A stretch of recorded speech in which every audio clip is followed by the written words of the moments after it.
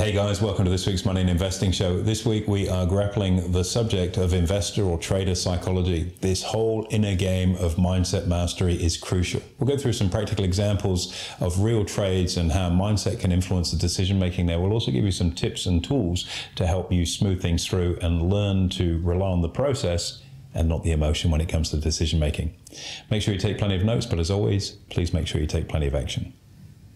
Hey guys, welcome to this week's Money and Investing Show with me, your host, Andrew Baxter, and as always, my offsider and co-host, Mitchell Olarenshaw. Good to be here, AB. Thank you very much for having me. Now, topic of conversation today, a little different to normal. Most of the stuff we talk about, theory, numbers, practical steps, which we'll go on into today, no doubt. We're going to talk about the psychology of investing, though, mastering your mindset.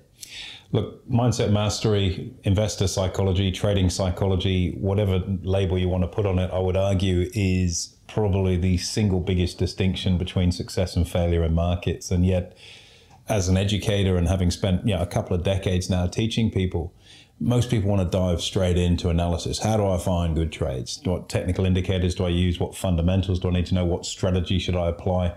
And all of those things are incredibly important. But if your mindset's not right, you're never going to discharge your duties as a trader correctly, and you're going to end up blowing up. Totally. And we can use a lot of the same analogies when it comes to sport, for example. Very Darwinian, same as trading by definition. And they say, 80% of the game or 80% of trading is played above the shoulders. And it is true based on what we've seen. It's crucial. And I think why so many investors and traders sort of shudder to get involved with this is that there's nowhere really to hide. You're quite vulnerable when you start to go into why am I doing things this way. You can't blame it on a setting on an indicator or a data spike. It's down to you. And that self-examination is very, very confronting. So maybe sometimes it's easier just to park that in the drawer and come back to it another time. Often never to come back to it and never really fixing the damaged link in the chain, if you will, between success and failure in markets. Self-reflection's hard, particularly when you've made a mistake and you've potentially lost money on an investment.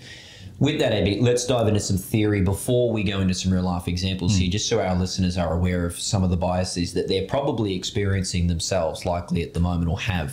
First one that comes to mind to me is the endowment effect. So the endowment effect is a well-researched piece of psychological undertaking, and that is, or at least the theory behind it, is that when you own something, you treat it differently to something you don't own. There's a stake that you have in it because you've committed funds or a decision towards something. So you start to see the decision making around that sort of, if you like, sort of wrapped in cotton wool.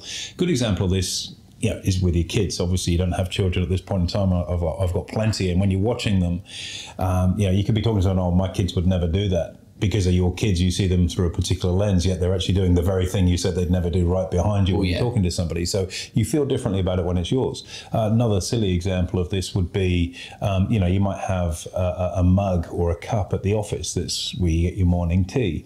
And if somebody else had the audacity to use that cup, even though it's in the cupboard for everybody to use, you get pretty cranky about it. Game on. All the cups are the same. The tea's going to taste the same, but you've got a particular relationship. And I know it's insane to talk about this, but that's the reality of how we're programmed as human beings. When something's ours, we feel differently.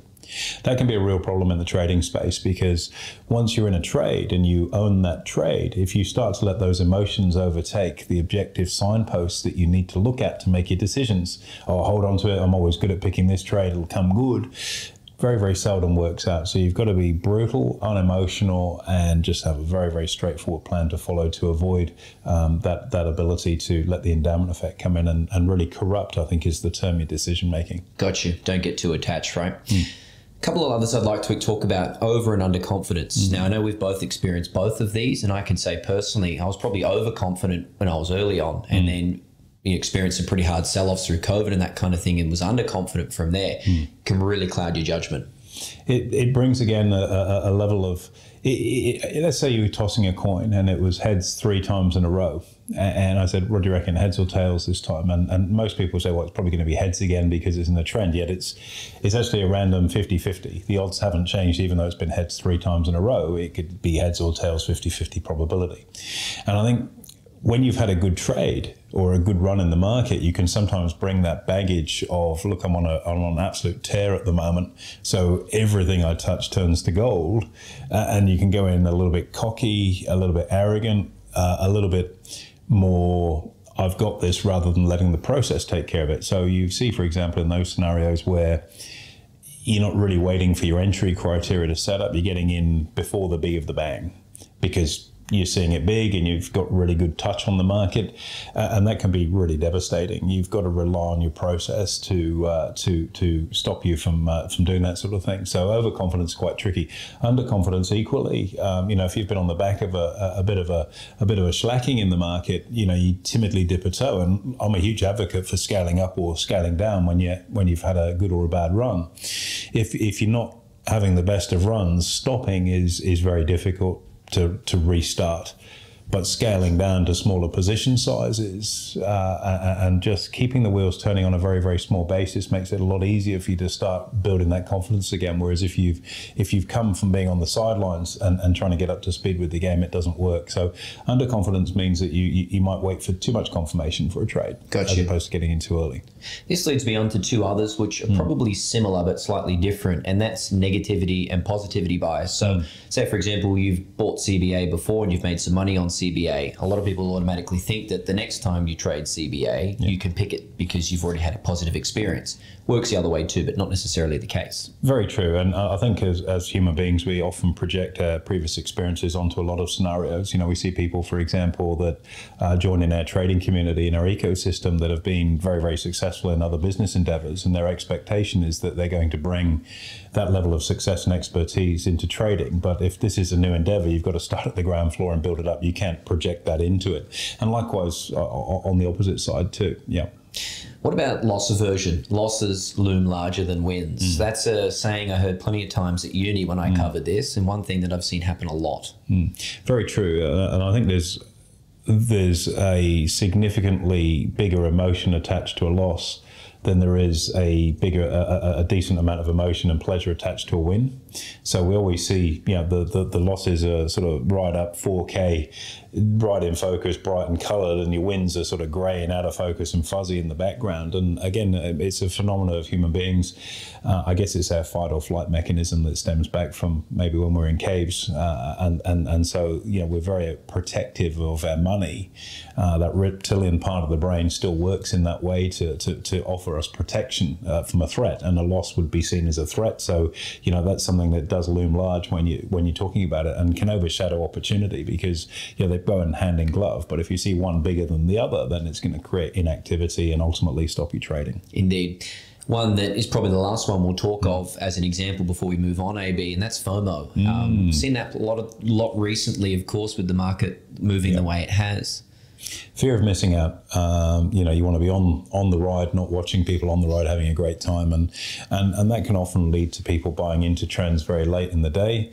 And I think sometimes it's interesting, and I get to this from time to time when I've done some one-on-one coaching or a rehab session with clients, for example, or prospective clients for that matter, and you go, look, the fear of missing out. Why didn't you get on when the signal was sort of triggered? You've left it so late now that you're buying right in at the sort of higher end of the trend. There's a lot of fresh air underneath where you're at, so it's a more risky trade. And chances are, if someone's been a little nervous or tentative because of maybe previous losses, and they're bringing that negative bias into this particular environment, they've held off for more and more proof that this is a real trend to hook onto.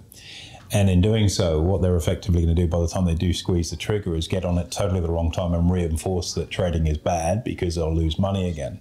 So I think sometimes you've got to take a couple of steps back and ask, why is this FOMO creeping in? What stopped you taking the early signal? Where's your confidence at? And starting to break that apart and look at where the deficiencies are in the decision-making process, whether that be the process itself is rubbish, or in need of some work, let's not be too harsh, or whether their ability to follow it is rubbish, or should I say in need of some work. And it's usually in one of those two areas. So if you've spent time building a really nice solid plan, you should have the confidence to follow it. If you haven't built a plan and you have no discipline, that's a blank canvas. You've got to start again. Oh yeah. So, I mean, with all of this, it sounds pretty confusing, right? Because we're diving into human biases and emotions and whatnot, which you can't really measure on a spreadsheet or anything like that. However, there are strategies that we know we can utilize to overcome these. The biggest that springs to mind for me is remaining objective and also having a plan. What are your thoughts? Look, I agree 100%. You have to have a plan. It's as simple as that, because any absence of a plan means there's no objectivity. You're going off feelings, and that's just a road that leads nowhere good. You know, you might get up in the morning having had a terrible night's sleep, and maybe there was some bad news in the US, and that negativity is now projected across everything you look at. Oh, this stupid market. And I guess one of the tools, and it's a very basic yet very powerful tool, and most basic tools are powerful, is that notion of journaling, whereby you're able to convey how your decision making is going, and articulating where the roadblocks are kind of real time or immediately after the trade. And when you need some help from your coach, when people come in and they've got notes in their journals, I'll have a look at it, and quite quickly it can point you to where the challenge might be. So that whole feeling of having no objectivity and not having a proper plan is a really major issue. Got to do the work first. Can I add to that as well? I think an important one for people is not agonizing over your positions. So for example, one thing I'd suggest to anyone, particularly people who I coach within our ecosystem, is have a dedicated time each day that's actually set aside to review your open trades. The worst thing you can do is wake up in the morning, check your phone and go, oh no. Have a time where you're in a controlled environment, so it's not emotional. That's exactly right. And I've seen both ends of the spectrum where you've got people that are don't really care and are really hands off, which is probably not ideal. And then at the other end of the spectrum, you see someone that perhaps is their first trade, and you go, have you got any, can I look at your record keeping on this? And they've got a printout of the chart and they've got the pen all drawn on it. This is where I got in, these are my notes, and which is all great stuff. But it's also almost overkill, because they're checking on it like it's their firstborn, where everything okay, can't hear them, what's going on. And you don't need to do that. Once the trade is on, it's going to do what it's going to do. It doesn't need you to be supervising it. And I think if you obsess over it, you put it this way, if you look hard enough, you'll see anything. Oh yeah. And I think you've got to put a bit of air between you and the trade and just have a plan to follow. So you mentioned prior before, which I really liked, was the notion of scaling up and scaling down. Now this is a way to be more objective. So this is when we talk about record keeping and your ratios, like your Sharpe ratio, edge ratio, win-loss ratio, average profit, average loss, and so forth.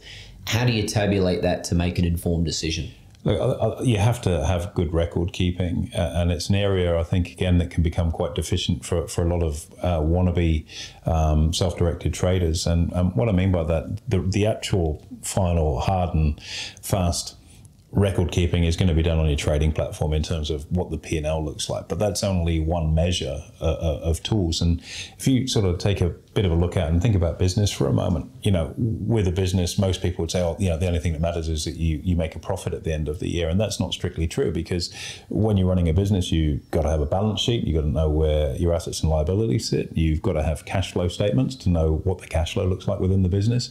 And if you're managing your assets correctly and you're managing your cash flow at the end of the year, you'll probably make a profit. But if you were just looking at the profit and you were unable to see what the working parts were behind it, that can be a challenge. So if we use that in a trading scenario, your trading platform is going to have your P&L, but it's not going to have any of the attribution, the analysis as to how that profit was derived. And I think keeping a separate series of records whereby you can look on a by strategy basis, okay, this is how effective I've been at choosing my trades, and the win-loss ratio might be a good example. That's not an ideal ratio, but nonetheless it does add some value. And then once you've started to get a bit of an edge and you're finding good quality trades, it's now how do you actually manage the effectiveness of those trades to ensure that your profit is better than your losses when you get it wrong. So let's say you write 7 out of 10 times, and when you're right you make 5%.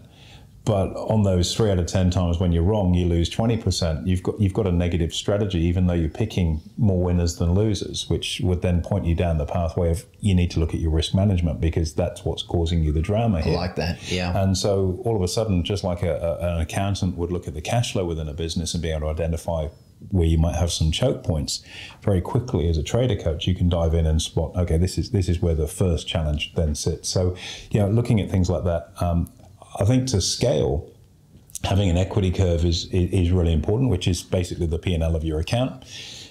I'd suggest if you use different strategies, maybe some are geared and some aren't, you have separate equity curves. So let's say you're doing covered calls or cash flow on demand, that's in one equity curve. And then if you're doing something that's a little more aggressive, like spreads, for example, that's in a separate set of records. Why? Well, the return on a spread might be 30 or 40%, which is going to be 10 or 12x what you'd make on a covered call. So it's going to create a lot of volatility in that equity curve. Smooth it out. Second to that, I like to put a moving average on that equity curve then. And then if the equity curve is above my moving average, then I'll scale up. And if it's trending the other way, that's where I'll scale down. And then what it does, it removes that, it doesn't feel like my trading's going well, what should I do? You've actually got an objective set of measures to really hit the gas or hit the brakes, yeah. Now, one thing that we speak of a lot to our clients, which will add into strategies for overcoming this, is perspective. And there's really 3 areas within perspective, i.e. having the right goal to begin with, doing critical reviews, and then shifting if you need to, which may even include stepping back from your trading. What are your thoughts on those 3 key areas? Absolutely, again, absolutely crucial. You've ginned up well for this. You've prepared, you know me. When you look at the 3 steps, the obvious thing when you talk to anyone that's an investor is say, what's your goal? And they're going to say, to make a profit, Andrew. It's as obvious as anything. But is it the right goal? And the answer to that is no. It's not the right initial goal. It's an important goal, but it's not the major one. When you're starting out on this journey, and actually no, not when you're just starting out, but while you're on this journey always, the first goal is always going to be consistency. And by that, it might be getting that win-loss ratio improved. It might be learning how to manage when to take profit or when to cut your losses, but being very consistent with that. And the idea of that consistency is that will then bleed across and enable you to grow in confidence. And it's only when you become confident in something that you're going to scale up, and that's where you're going to make money.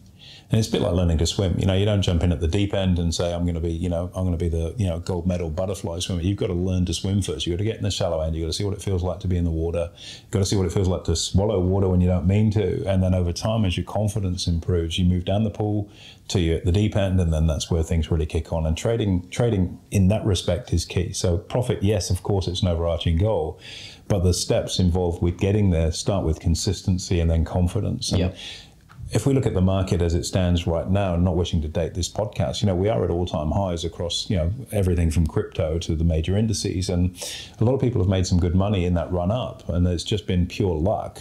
And I hate to say that because they've opened a broking account, they've put money in, but it's been quite fortunate with their timing. And when this market gets a little bit choppier, if they haven't taken the time to build a process and learn how to be consistent and confident, that confidence will be decimated immediately because they're going to see their profit move. And that's not good. So that's one thing. The second part you mentioned was that ability to do reviews. And I think it's extremely important to look at your trades in the rearview mirror. And after they're completed, really go through and say, what were the essence of the positive elements of this? Or if there were negative elements, what in essence went wrong? Was it timing? Was it view? And they are different, even though that you can say, look, I was right, it just didn't happen at the right time. You've got to be quite objective with these things. Was my entry signal wrong? Was my exit signal wrong? Did I miss a huge news point or a data series that clobbered it? And the idea from that then is that even if it's not been a good trade financially, it's been a good learning experience for you because you won't make that mistake, at least I hope you don't make that mistake again, second, third, fourth time. Gotcha. And so you're improving your system. But journaling and doing a trade review is very important. And it's, again, easy just to go, oh, that was another good trade and forget about it. But the more you can learn about what made it a good trade, the more you can do those kinds of trades. And equally on the other side of the coin, if you had an absolute shocker and made a mistake, by acknowledging and understanding what that mistake is, you can eliminate it from your trading plan. Got you. Last one on there before we move into some examples was shifting and taking a step back. Now, if I can share a personal example on this, I went through a really rough trot with my trading at one stage. And I remember my partner at the time said, Mitch, don't put too much pressure on yourself. Just take a week off. And I did. I didn't do any trades for a whole week. And I must say the mental clarity I had when I came back was so much better because when you're in that stage, if you've had a couple of losing trades, you can really make some bad decisions. You could call it revenge trading almost, when something owes you some money or you've had a bad run, and that motivation is a very toxic motivation. Nothing good comes from toxic motivation. And so there's a lot of merit in giving a bit of a space or a breather in there. I've always taken the view that, if you come back and you want to be hungry to get back into something, that shows that you're in the right area of your life, whether that be, let's say you had a sabbatical from training I can't imagine you're not hitting the gym for a week, but never. If you've had a week off, you'd be hungry to get back in there and eager to get started. And that motivation is very pure and it's very important. I think on the other side of the coin, for other personality types, the notion of having time off a week can suddenly become 2 weeks, which becomes a month, which becomes a quarter, which becomes a year, and then it's not something you do anymore. And so an alternate way of approaching that, again, down to personality type, would be, is not to stop entirely, is to totally scale things right down. So the wheels are still turning, you're still in the process, but the financial implications of those processes, if it goes wrong, it's nothing. It's $50, $100, as opposed to thousands of dollars. And if it works, and you only made $30 or $40 instead of $3,000 or $4,000, it's going to give you a bit of a kick up the pants to get yourself back in the game. And I've used that sort of handbrake, that chokehold, a couple of times. I had a client in the US a while ago, a very, very successful business person, and was what he self-confessed sports trader. So for him, it's just significance and recognition. It's like, if anyone makes a profit, I'll make more. If anyone makes a loss, I'll lose more. It's just, the money didn't matter. He's a very wealthy guy. Okay. And that was partly his personality makeup. So I scaled him right back. And when I say scale back, he'd go from doing an average position size of probably $400,000 or $500,000 on a trade to $2,000, and he hated it. That would have killed him. Because what's the point? Yeah. And the point is to get the discipline back, so that you literally can ease back into this by getting so frustrated. I think you've got to have 8 wins at this level before I'll open the door up, and you can move your position size up a notch and a notch and a notch. And that's what we did to get him back, and got great consistency and long-term success for him.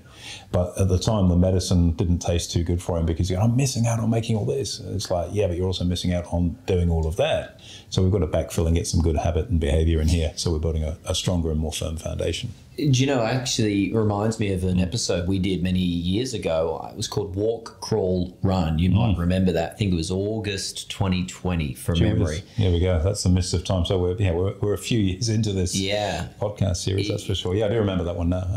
Sorry, I was going to say, if you're a listener who maybe experiences much the same, go and have a listen to that, because we specifically talk about this in that episode. There you go. And I might go back and have a refresher on that. I remember doing the podcast. I can't believe that's 4 years ago. That's crazy. I wonder if my voice had broken that many years ago. Anyway.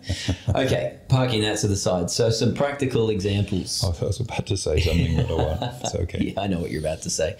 Practical examples as we finish up here. And I want to do 2. So let's go through an example where you yourself have experienced some poor display of trading psychology, and then an example of good display, because we're honest here. We want our clients to learn.